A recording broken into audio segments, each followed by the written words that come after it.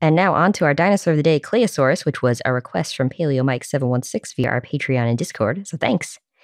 We talked about it briefly in episode 350 as part of our Hadrosaur hootenanny. Oh, there were a lot of Hadrosaurs in that hootenanny. Yes, so it was just very brief.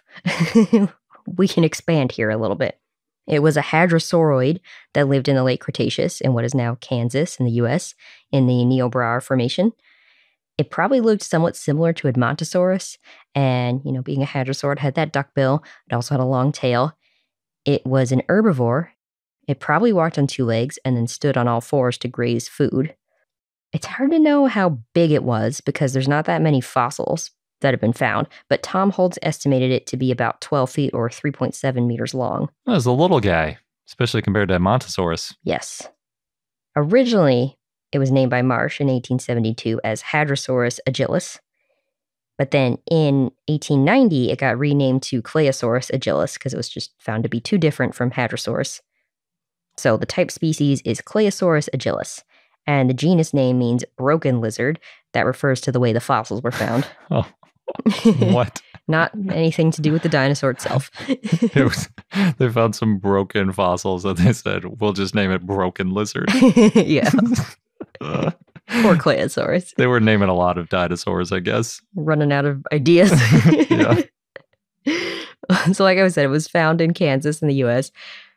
It's likely that the specimen died on shore and then got washed out to sea. They found parts of the skull and an articulated skeleton. Marsh wrote, quote, "The skull of Claosaurus is long and narrow, with the facial portion especially produced." And he also wrote that, quote, "The skull shows a blunt, rugose muzzle." Muzzle. Mm-hmm. Not a word you see associated with dinosaurs that often, but it kind of fits with the duckbill head shape. Yeah. So a lot of the bones that were found were crushed and flattened, also known as broken, I guess. Famously broken. Yeah. So the fossils found include vertebrae, parts of the chest and shoulder, parts of the arms, parts of the pelvis, parts of the legs, and parts of the feet. There were in the past 2 other Claosaurus species, but those are no longer considered to be valid. Marsh named Claosaurus annectens in 1892 based on 2 skeletons found in the Lance Formation. Later, that Claosaurus annectens became Anatosaurus and then eventually became Edmontosaurus. I was going to say, I know Edmontosaurus annectens. Mm-hmm. It's a popular one. And then in 1903, G.R. Weiland named Claosaurus affinis based on 3 toe bones found in the Pierre Shale in South Dakota that was found along with fossils from a giant sea turtle. But those fossils got mixed up with Claosaurus agilis. So now we've just got Claosaurus agilis.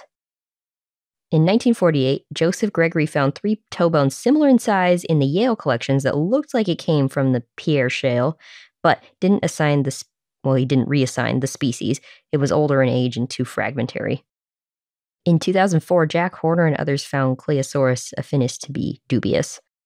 In 1940, Claosaurus was described partially by its broad, leaf-like teeth.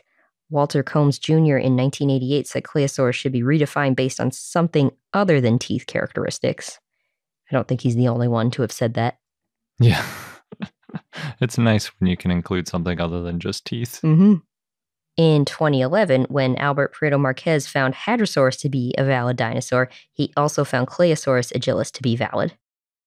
And what makes Claosaurus unique is that the length of its deltopectoral crest, a ridge on the front of its upper arm, is less than 48% the length of the humerus, as well as there's certain details in the ilium, part of the pelvis. So I guess if you're only looking at the teeth, you might not have anything unique.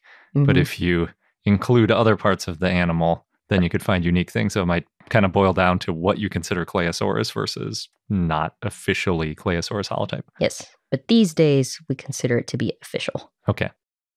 Gastroliths have been thought to be found in Claosaurus, but it turned out to most likely be gravel that washed in after the individual died.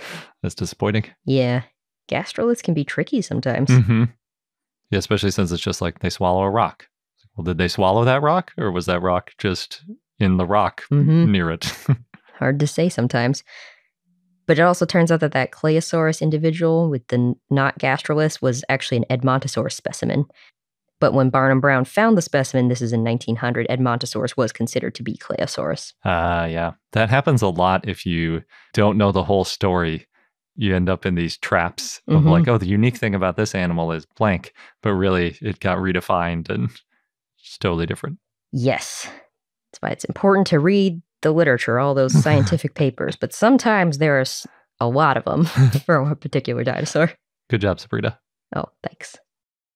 For those of you who listen to our Dinosaur of the Day segment and you like it, please consider becoming a patron. We take new Dinosaur of the Day requests from our patrons and offer a bunch of other perks as well. So check out our page at patreon.com/iknowdino or click the link on the left.